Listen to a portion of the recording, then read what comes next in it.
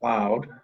Let's see if we can get this going. And so, in any case, this week we've got about 20 years from 1960 to 1980-ish, which, and I know all of you were just kids back then, but maybe you were beginning to take some pictures on your own. I know we shared some of the stories about our cameras. And so what I wanted to do is start off with a couple cameras that I used way back when. This is a Nikon F. This was made in the early to mid 60s. And it was the first Nikon professional camera, 35 millimeter, that newspaper guys used. I started in the newspaper business in 1973, but I was using some older stuff. This was actually the first thing I used, and it was new back then. In any case, what you ended up doing, a lot of these older cameras, you ended up loading the film from the bottom of the camera right here, so that you would put the film in, and then you would have to put the cover back on and lock it on the bottom here. And this was a manual camera back in the early 60s. What was good for photojournalists was that you had an ASA which went up to 6400. The ASA is what is called the ISO now. It's the same thing. It's the speed of the film. And of course now it's the speed of in digital. So you had the speed up to 6400 ASA, and then you also had the camera speed went all the way up to 1,000th of a second. And that was really fast back in the early 60s, until, this point, most of the cameras were 500th of a second in their speed. And of course, now you can go up to 4,000 or 8,000ths of a second and higher with your speeds with the digital. And the bayonet mount on the front, and you basically attached your lenses to the camera. Back then, it was not a one camera unit, it was two different parts, the body and the lens. And so it had a lot of interesting gadgets on it for the professional, but it was pretty simplistic back in the early 70s.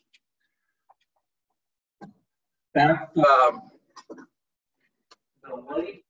late 60s, the cameras came out, Canon came out, and Mamiya Secor came out with cameras that allowed you to do a few more things with the automation, auto exposure. So starting in the early 70s, late 60s, early 70s, the SLRs came out that allowed you to start doing controls where the speed of the camera or the aperture of the camera was automatically adjusted for you, and then you had to set the other part of the exposure. If the automatic was the aperture, you had to set the speed, and vice versa. If the automatic was the speed, you had to set the aperture. And this was about 1967, 1968.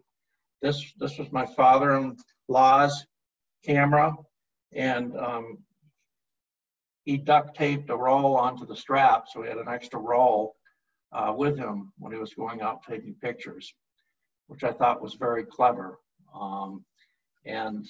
He was a photographer all the way from the age of 13, and he had his own dark rooms, and he mixed his own chemistry. He'd go to the pharmacy, and he would buy all of his chemicals for the dark room, and then he would mix them himself, and then do all of the developing in the darkroom with his developing trays, and then he would make his own prints.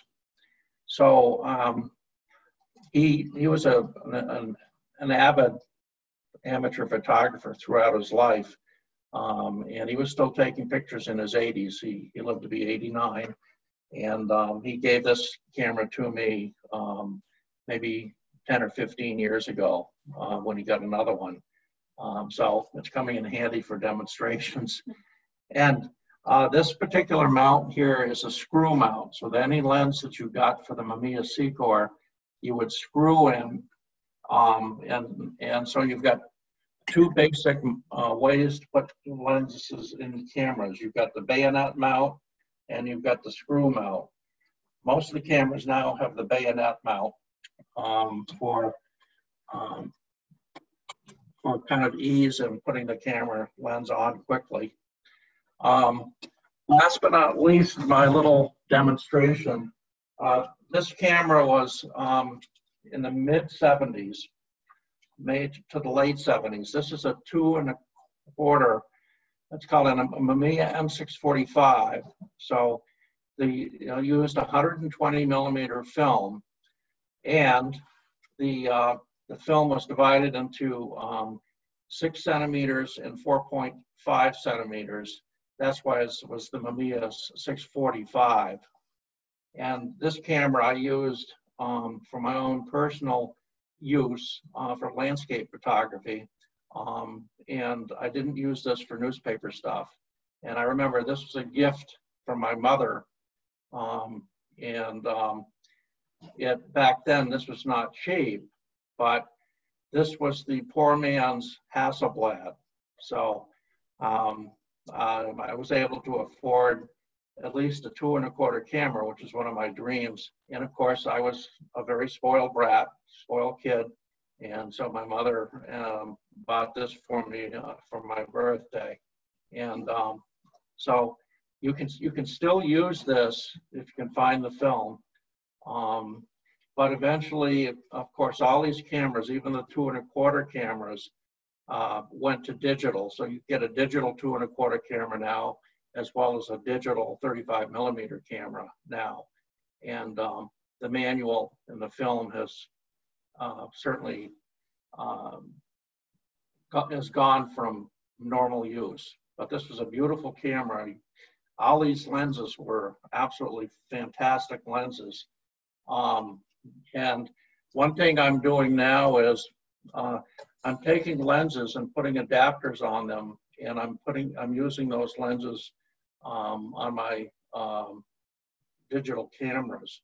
So if you can actually buy adapters now that you can put older manual lenses on your newer digital cameras, and you're not wasting the lenses that you had over the years, even if they're 30 or 40 years old. If you look hard enough, you can find an adapter that will go from one lens ring to another lens ring, one bayonet size to another bayonet size. So it's really pretty neat. I've been using some of my old Mamiya lenses, and the glass in those were absolutely fantastic. So now, does anyone remember the earliest camera they had when they were taking pictures? Anyone can chime in. Was it an old, was it a Polaroid? Was it a Kodak Instamatic? Was it anyone remember that far back? Way back. Yeah, I had a Kodak Instamatic and a Polaroid in my probably late 60s, and yeah, with those. Actually, did some of my own developing when I was like in 7th grade. Oh, terrific. And I was doing all right. I'd be in the bathroom with the lights out, and I did all right. Yeah, the Instamatic was very popular, wasn't it? And the Kodak Instamatic, for those of you who weren't aware, you had a plastic unit you opened up your little camera and you put the plastic unit in the camera, and it then caught on, and you went through, what was it, 24 exposures or something. Then you took the entire plastic unit out and sent it for processing. This kind of was easier than taking a roll of film and trying to catch the roll of film on the other part of the camera. And so the Kodak Instamatic was truly a consumer camera that made it easy, and they were trying to compete with the Polaroid cameras for ease, but using film. Francine's got a camera that she's got in front here. What type was that, Francine? It's a ZXM Pentax. Do you know what year that roughly was, or what decade? No, and I just found them under my desk in a suitcase. I had a few. It's not the one I'm using now, but it's an older one. That looks like maybe the 70s. You think so? Maybe the early 80s. There's this 32X, a digital zoom. Yeah, that might be in the 2000s. I mean, early 2000s or something. Yeah. So, all the way through the 60s and 70s, there was just an amazing amount of development from a technology point of view. And I'm going to pop right into a little bit of the slides here, and just bear with me and see if we can get over to sharing the screen here. And so I'll see if this, are you seeing the full screen, guys? Yes. Yeah. Okay, great. So I wanted to start with just sharing some of the photographers that were kind of influential in the 60s and 70s. And one of the photographers was an American photojournalist by the name of William Eugene Smith. And again, what he did was tell great stories about life in this country. And he really was what kind of the father of the development of the editorial photo essay. And he did essays on World War II, and he did a lot of essays in his career, and he shared most of this work with Life magazine. And in Life magazine, he was recognized as the first extended editorial photo story photographer. So one of the things that were big in the 60s and 70s and even the early 80s was the photo essay. And you would see these, of course, in Life magazine. You would also see these in major newspapers around the country. And one of the big things that made photojournalism popular when I was getting into it was the fact that we could tell stories and document things with a photo essay. And that was really something that most photographers love to do. It was sort of like you did the day-to-day stuff, but to do the photo essay was a real special thing. And that kind of gave you the feeling that you were a true photojournalist. You told a story in pictures, and not with just one picture, but a series of pictures, sometimes one full page of pictures, which I did throughout my career in Chicago and even here at the Sentinel. They supported the photo essay, which is one reason I went to the Sentinel, is they took pictures very seriously as a part of journalism. And so basically, you got your typical, life as it really is in your essays. He didn't really mince any words, which is really what the photo essay was supposed to do. It was not supposed to be light and fluffy. It was supposed to be strong and tell a story without a whole lot of words. There were captions and there were text blocks, but most of the photo essays were completely photos, and they told a story. And again, it was different parts of life in this country that he was known for in his photo essays. So, as I alluded to, hey, Steve. Mr. Land.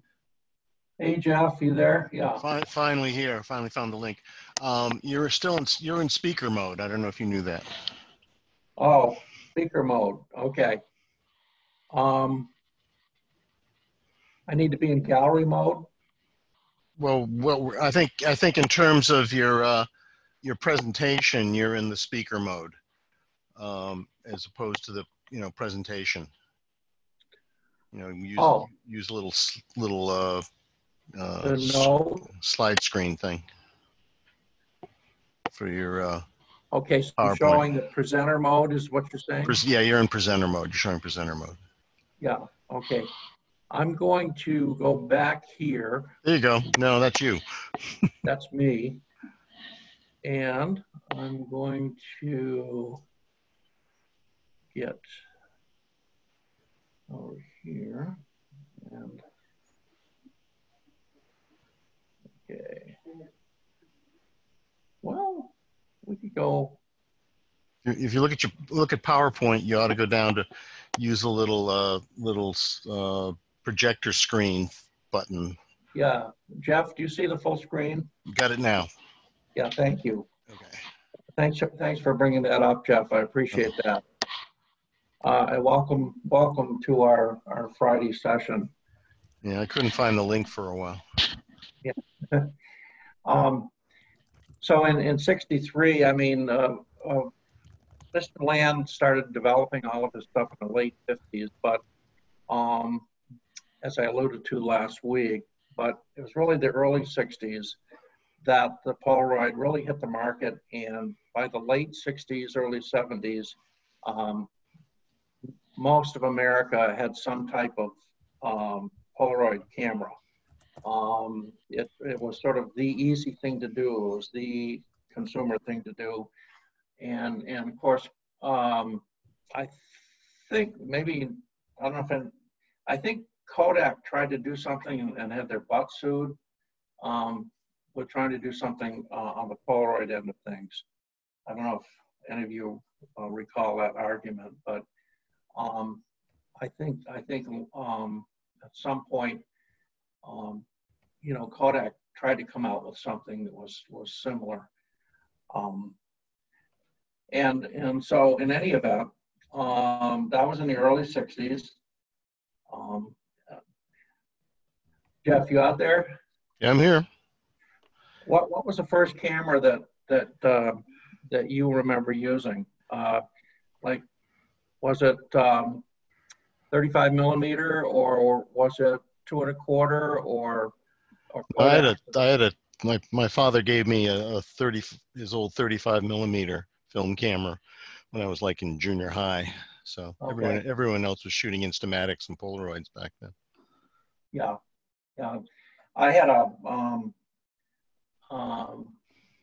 bought an Instamatic in the Blacklands trip in 1963, and took some of my first landscape pictures on a Kodak Instamatic. And it wasn't until the late '60s that I got into the single lens reflexes. And so I think my very first camera, reflecting back, was 1963 Kodak Instamatic. So that was the big thing. And again, the Kodak Instamatic was introduced in 1963, and it became hugely popular. Everyone wanted one, and they were, I don't know, back then $25, I think, something like that, maybe $30, which was quite a bit of money in 1963. We had worldwide work with many photographers, and you know, in Japan, this guy Shomei Tomatsu, he was you know, not really a world famous photographer, but again, he was getting into shooting more documentary work, and it just seemed like since the cameras were smaller, as I alluded to in the last section, more and more people were out there able to shoot daily life out in the world. You had, I think I sent you the 70s photography video. You know, everyone was taking street photography, and they were documenting life all the way, not just newspaper photographers, but everybody was documenting life, you know, in America. And it got to be that most of the people had one type of camera or another, and not just a professional. So that was the big thing in the 60s and 70s, as we saw, not just specialists coming out with doing their own thing, but the consumer market out there taking tons of pictures and just mass camera coverage, mass documentation that was happening. And of course, it's true today, you know, with the digital smartphone, everyone is taking pictures, but it started in the 60s and 70s with the consumer market. It's another shot here of the Japanese photographer. But again, these were for candidates. Big thing with the documentation, documentary work was nothing posed. We had this, Leonard Nielsen, who again was somebody who specialized in some close-up work in macro photography. So as you got the increased technology, you were able to continue to get into photography that got into macro work. You had photography that got into all sorts of different areas due to the improvements from technology. So this gentleman was from Sweden, and I'll tell you, he this was way back, you know, in the 60s, and he started getting stuff like this, you know, back then, which was just amazing. I remember seeing this series in Life magazine. It was just fascinating when these pictures came out, and to get these type of pictures was really amazing back in those days.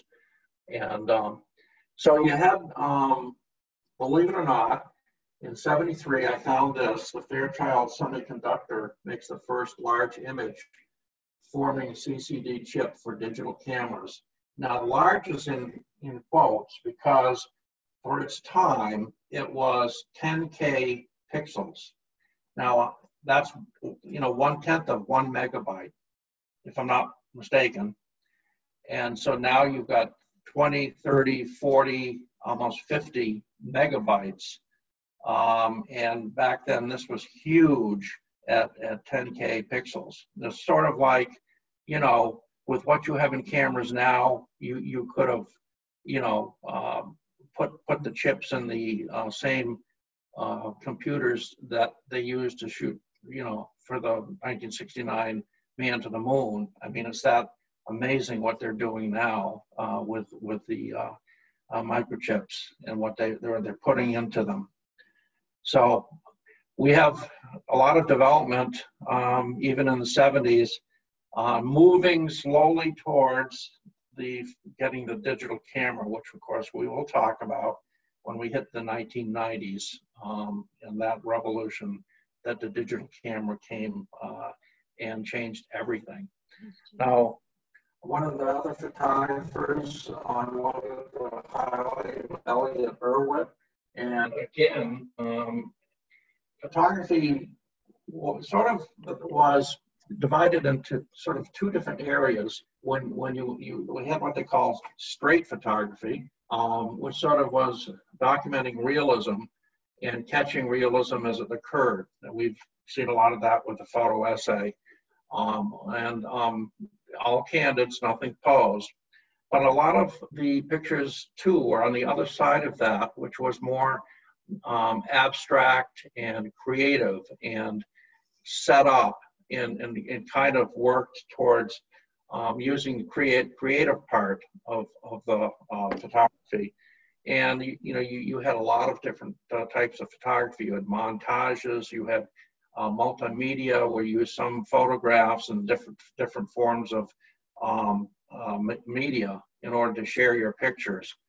And so just some example, I mean, again, you start getting these wild pictures where, you've got sort of funny things that really were kind of bizarre. And again, this is just one example of it.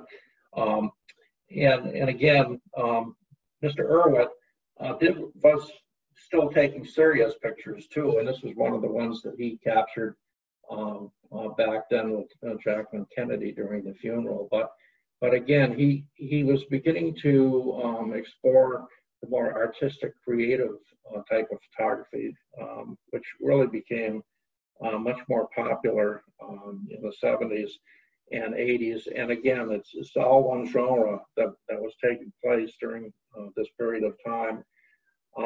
Obviously, you had continuance of the many different types of photography all the way through these periods. For example, Neil Leifer, was it Leifer or Leifer? He was one of my favorite sports photographers. You saw him always in Sports Illustrated or Time Inc. And all of the peak moments, he was the guy that caught the peak moments. And again, this was just one of the peak moments that he got one of the championships, Green Bay Packers. And he was there for the big things. He never missed anything. And you looked at a picture and he was the guy that took the picture. Just amazing. One thing about great sports photographers is they have an instinct. They know where to be and to get the picture. It's just unbelievable. You had a lot of these photographers back here that got just the back of Muhammad Ali. And Neil Leifer would constantly be in the right place at the right time to get the perfect picture. And it was his knowledge of an understanding of sports and just an instinct and a little luck, but it was mostly skill. So one of the great war photographers back in the Vietnam War was Larry Burroughs. He actually was killed in action, and he was an English photojournalist. Many thought he could be American, but he was English. And he spent 9 years covering the Vietnam War. And again, you notice the small cameras that he used, 35 millimeters. And I don't know what brand or what model that is, but he usually, always had 2 cameras with him, which is pretty much what a true photojournalist should have with him at all times. So anyway, he went through the entire Vietnam War almost, and finally, at some point, I believe he stepped on a landmine and unfortunately was killed in the line of duty. But he was so, I think I alluded to last week that a good war photographer doesn't get good pictures unless they're dodging actual bullets. And so that's what he did, and he ended up paying with his life for it, being in the midst of the danger. All of these shots were, part of, in Time, Life, all of the big magazines back in the late 60s, early 70s. And these pictures, were etched in your mind. You never forgot these images that he had. again, composition, you figure you get bullets dodging all over, and you're still able to get well-composed pictures. It's just amazing. And to do that, yeah, you stand up and take a shot and hope nobody shoots at you. You just can't stay in a trench to get these type of shots. Obviously, again, great visual approach here, just catching the action, and then secondarily composing the picture extremely well in making the picture work. Is one of his again, got the bullet flying out of the gun. You know, this was shooting at the enemy, obviously, and he was right to the right of the soldier taking this picture. Just so much courage that I couldn't fathom doing something like this. Okay, Jeff, Stanley Foreman, that's the guy. And he was the man who had 2 Pulitzer Prizes in a row. He was from the American newspaper, the Boston Herald American. So, you know, we were thinking last week, there was another photographer then, Jeff mentioned that he thought it was from the Boston Herald American, and that's true. I had thought he was from the Chicago paper, but he was from the Boston paper. And so thank you, Jeff, for bringing that up. And so he, not many photographers get 2 in a row. And again, he did this by living, eating, drinking, sleeping through, having the camera with him all the time. It's the only way that he could pull this off.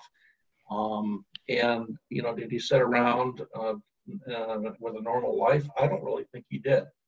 And he was able to get some of these pictures.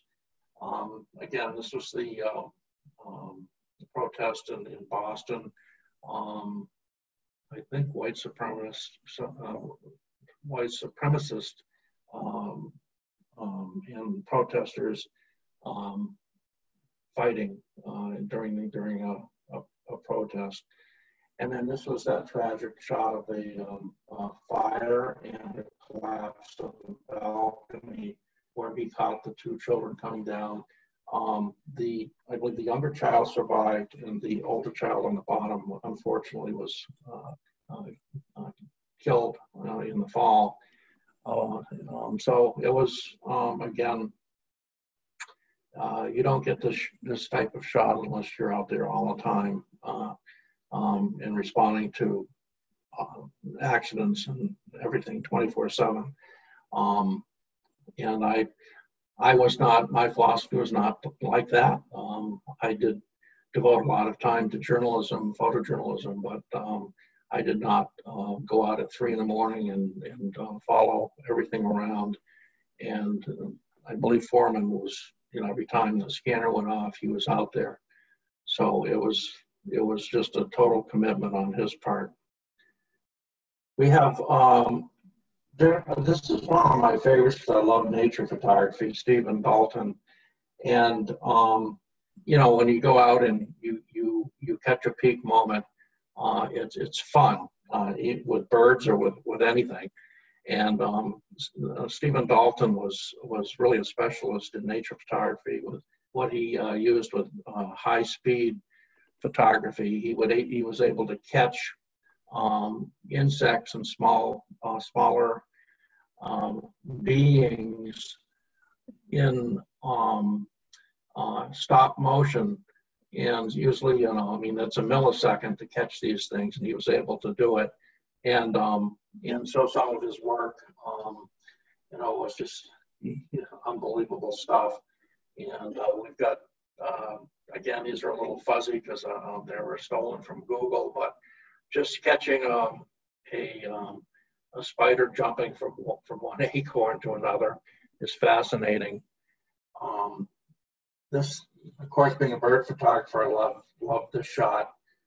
This was something which I've caught birds in motion before, and you know, I know Jeff, you have too, and to catch the beautiful wing formations, I think is really terrific, because you're catching kind of a peak moment in you know, and I think that's fantastic.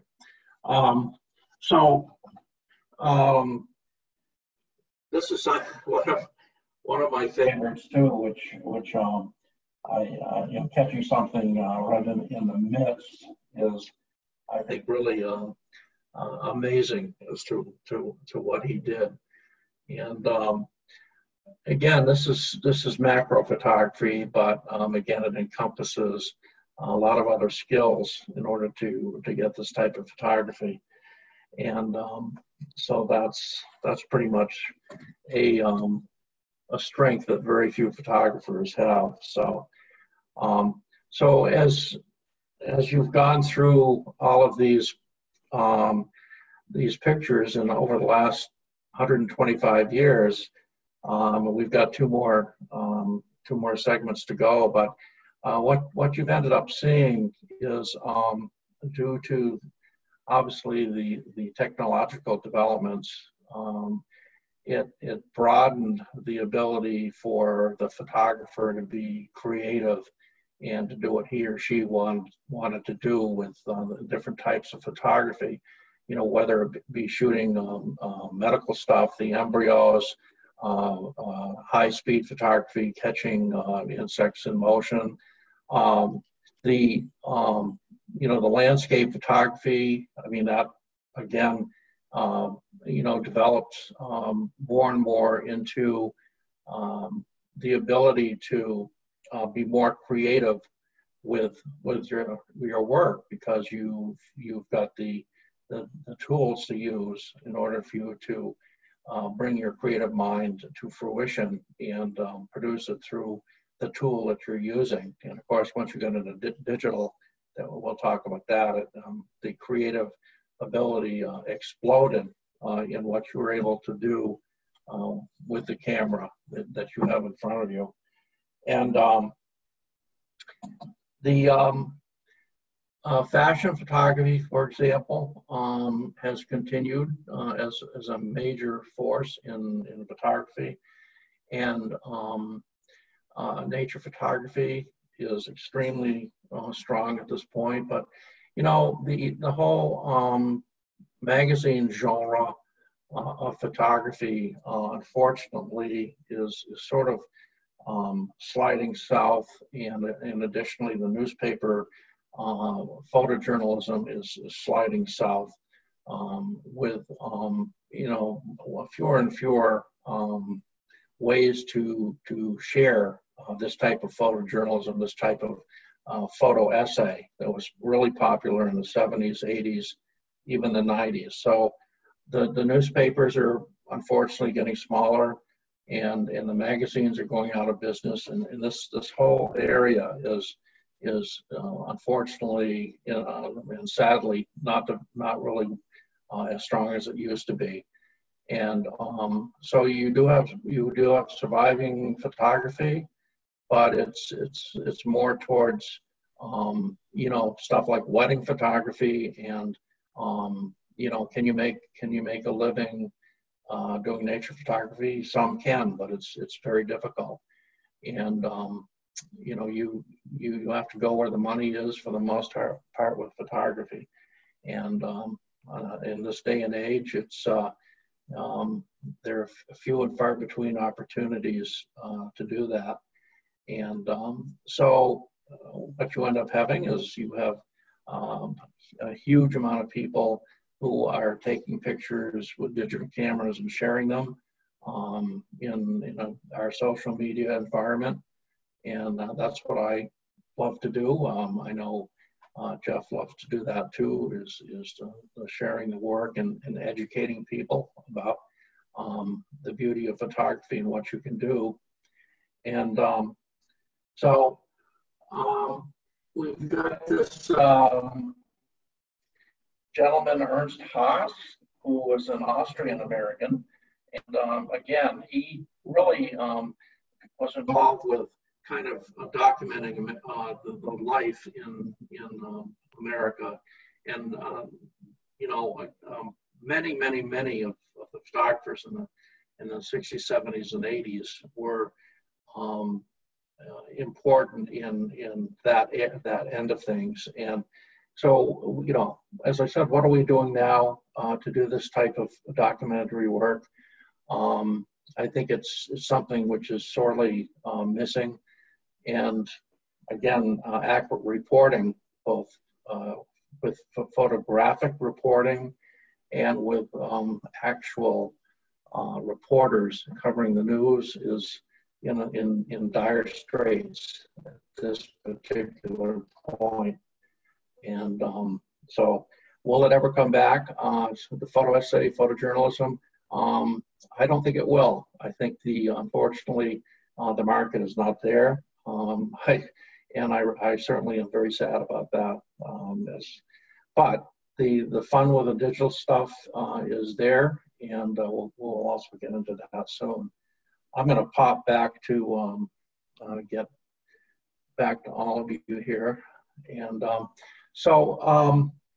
in any case, I was going to mention that the main subject we're going to be doing is going to be you know, the start of the digital, which really took place in, you know, the mid to late 90s. So we're going to have to slide through the next 20 years where you had sort of a beginning of a transition period starting.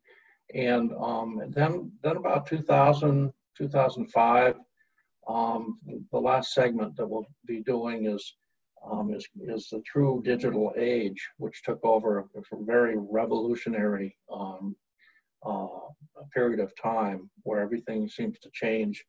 And so what you ended up doing, for example, with newspapers, is that instead of having a photo staff that was there and needed to have the skills to do darkroom work, you would end up having a reporter taking a digital camera and able to pop out pictures and then simply upload them to the computer. And so there was a transition there because of the digital revolution of the wet darkroom becoming extinct. And additionally, on top of that, the actual photographers started to become extinct. And you ended up having news reporters becoming photographers. So that's not to say that there are gifted journalists that have an ability to write and to take great pictures. That is certainly the case. But the trained photojournalist is few and far between now. And that's one of the things that the digital revolution has affected. And however, for the enthusiast out there that love to take pictures, I think the digital is a wonderful development. And I certainly am 100% for this way of taking pictures. You can, like today, I took 50 pictures, of which you can erase 45 of them. So I can now afford to take 50 pictures and not have to buy the film for it. And that's a good thing.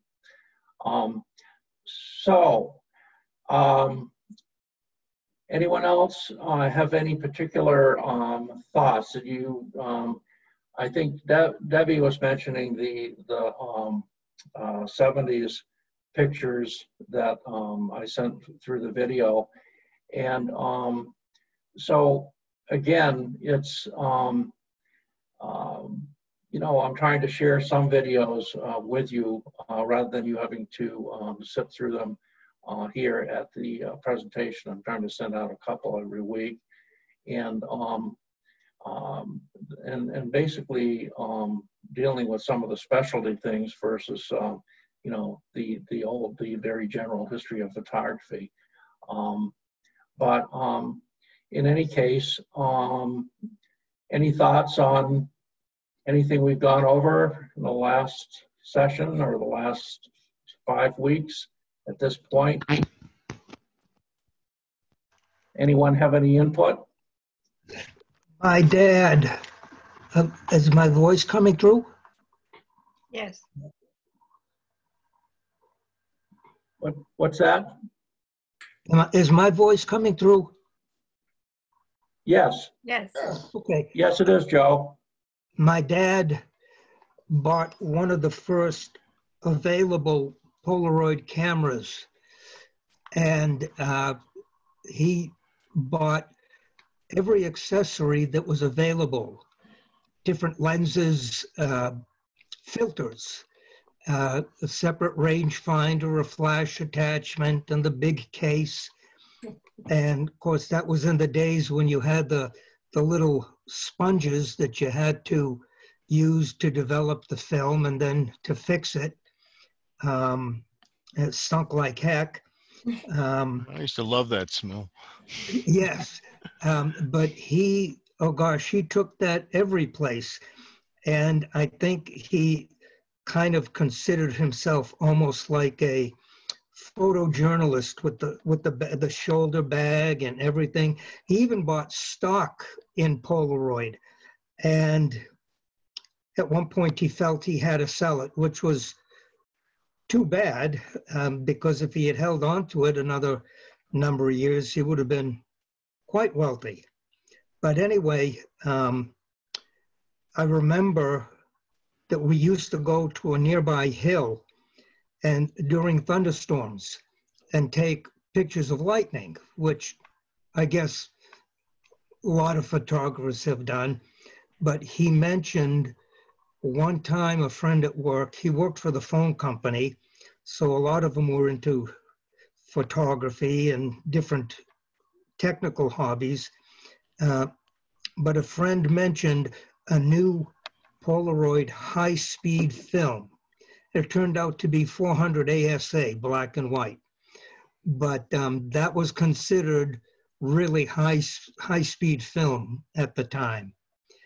And what was just ironic is later on, when I got interested in photography, he had teased me for buying all the different lenses and filters. And when I reminded him of his Polaroid, he said, well, it was different then. Yeah. Yeah, that was a great story, Joe. So yeah, the Polaroid, you know, was used by professionals as kind of a field test camera back for, you know, studio work. You know, they would take the high-end Polaroid camera and they would test their lighting, and they would test, you know, all of what they were doing on their Polaroids to see how everything was working before they set up their fancy film cameras. That, you know, the film was $5, $6, $7 maybe each for these huge film plates. So they'd use this, essentially what we do with the digital now, of course, is we have the ability to have that digital cameras as kind of the new Polaroid. We're able to see exactly what we've shot in the field, so to speak, and go from there, which I do all the time. And you know, at first I thought it was cheating in a sense, because you know, in the old days, you used to think you had to do everything in order to plan and get the picture without sort of cheating and seeing what mistakes you're making before you take the picture. So anyway, the whole concept of digital, I think, is good because you can see the minute things that you might want to change in some of your test shots, and then make those changes digitally, whether it's people or landscape, whatever. I'm sure, I can't speak for Jeff, but I'm sure that he uses camera to you know, to see what he's got and to make, you know, make changes that way. No, I plan out the picture. I line it up. I take one picture, I'm done. I was expecting that comment from you, Jeff. I get it right in the camera. Right. Is that your Ansel Adams philosophy? No, that was never Ansel Adams. Well, yeah, he did. Yeah. Yeah. So Jeff takes one picture. I take about 20 or 30. And so I'm getting there. I hope to achieve that one shot. And so the beauty of it is that if you do have a way to look at what you're doing, and you can see the minute adjustments that you have, although the ability for you to set things up should be there to begin with. When you're setting stuff up, you should know what the camera and the lens can do backwards and forwards before you take the shot. And then of course there's post-production, which we'll talk about too in the digital age, which many of us use and feel it's very important. I know, you know, obviously Jeff has Photoshop and Lightroom. I use both of those. Do any of you other folks work on your pictures with software? Oh, I'm a big fan of cropping my pictures. Okay, cropping, good. Yeah, good. They don't seem close enough to me, so I like to. Yeah. Yeah, well, that's good. Very simple to do. You don't need to be a genius to do that. Yeah. It's important. It's important to do that. Yeah. Joe, you say you still take pictures? Yes. A year ago, I got a new Canon digital, of course, that has the equivalent of a 12 or 1500 millimeter lens.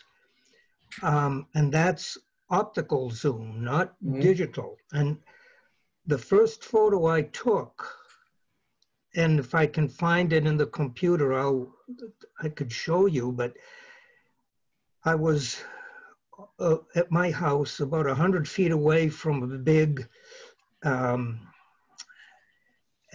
milkweed patch up in my field. And I just put it on maximum zoom, aimed it towards the milkweeds, and actually found a little caterpillar and took a photo of the caterpillar. Wow. It was easily 100, 150 feet away.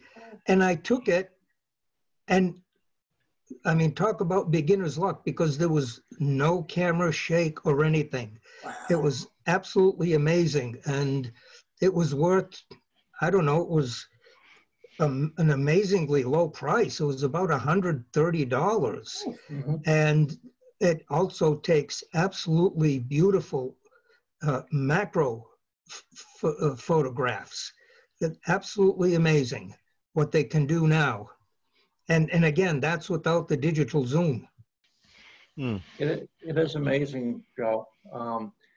I took the American Kestrel Hawk. Some of you, I was sharing at the beginning of the program, but I'd say the Kestrel was probably a good 200, 300 feet away, and I've got a roughly 21 megapixel camera, and I'm not saying it's going to be a full frame beauty, but I was able to get fairly close with with my cropping because of the high megapixel quality of the camera.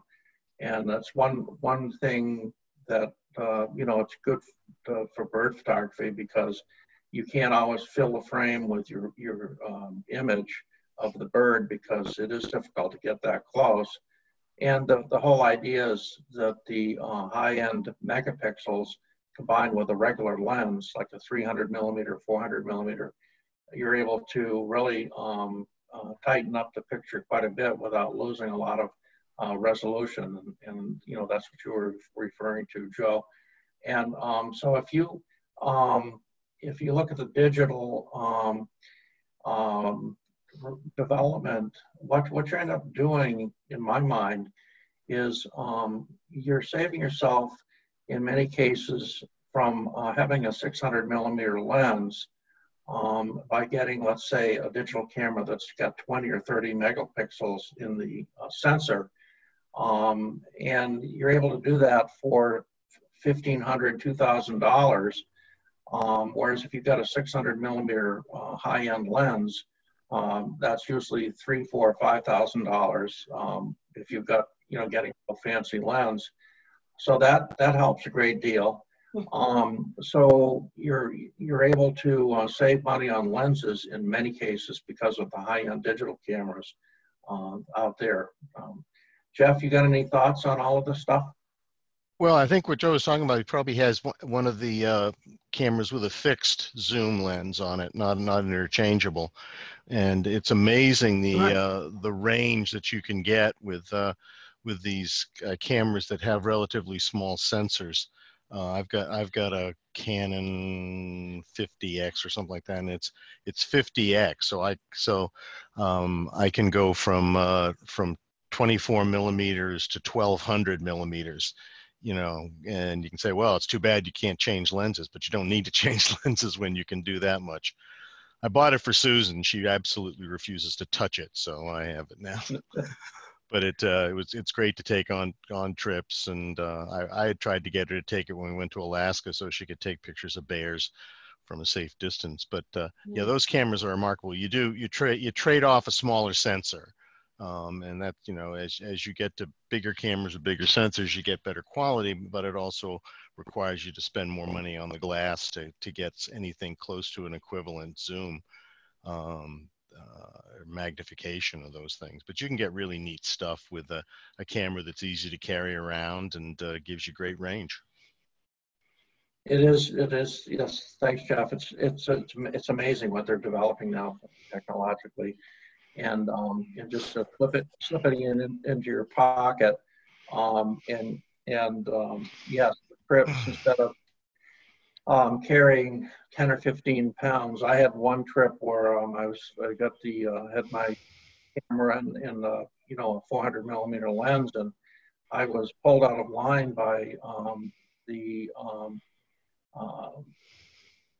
folks that kind of check you at the airports, TSA, and you know, he wanted to check to make sure I didn't have a rocket embedded into the lens. He was asking me all sorts of questions like, "What's the that's pretty fast. What's the f-stop?" And I said, "Well, I don't know. It's really not a camera. It's designed to be a missile." And no, I didn't say that. But in any case, you don't have to worry about that much anymore when you have those smaller cameras, which are able to do a lot. And as Jeff said, you are sacrificing a little bit of quality you know, for getting some easy stuff to travel with, but it's amazing because 15, 20 years ago, you had point and shoots that were pretty much garbage. And now the point and shoots are 20 megapixels, 25 megapixels, and they're point and shoots. So you can get amazing photos with them now, which is really good. A lot of the point and shoot market is being replaced by the smartphones that you can get remarkable pictures. I did an article a week before last about doing macro photography, all the little buds. And one of the things I did with my iPhone 7, just to show how you could do, and a lot of these iPhones have remarkably close focus and wide depth of field. So you can get surprisingly good pictures. Can I share a screen? Yeah. You're asking me? Yeah. I'm not too, oh. Can anyone see that? There he is. Wow. You guys see that? Yes. Yeah. Yeah, that's taken with an iPhone 7. Oh boy, It's a rhododendron. that's beautiful. But you can do remarkable work with these things. So in terms of pocket cameras, you know, the iPhones and the smartphones are replacing a lot of that stuff. Oh my goodness. Although you don't, you know, if you tried to push it and, you know, tried to blow it up, you'd start noticing it would fall apart because the sensors in these iPhones are really tiny. But you can still get decent pictures with these. Yeah, how many megabytes is the camera phone itself now, Jeff, that you have roughly? Huh. I am honestly not sure. Maybe I think they're somewhere around 10 to 13. Yeah, you can get up there now. I mean, this is just a 7, so I mean they're better now. Hey, Jeff, was this photoshopped? Oh, excuse me? Was this photoshopped at all? Lightroom and photoshopped, yeah. Yeah, So this if isn't you out of the see iPhone. down, can you see my arrow on his picture? So Jeff. Can you see my arrow on the picture? Yeah, I point to right here, Jeff. So Jeff does you're back to your weekly blogs?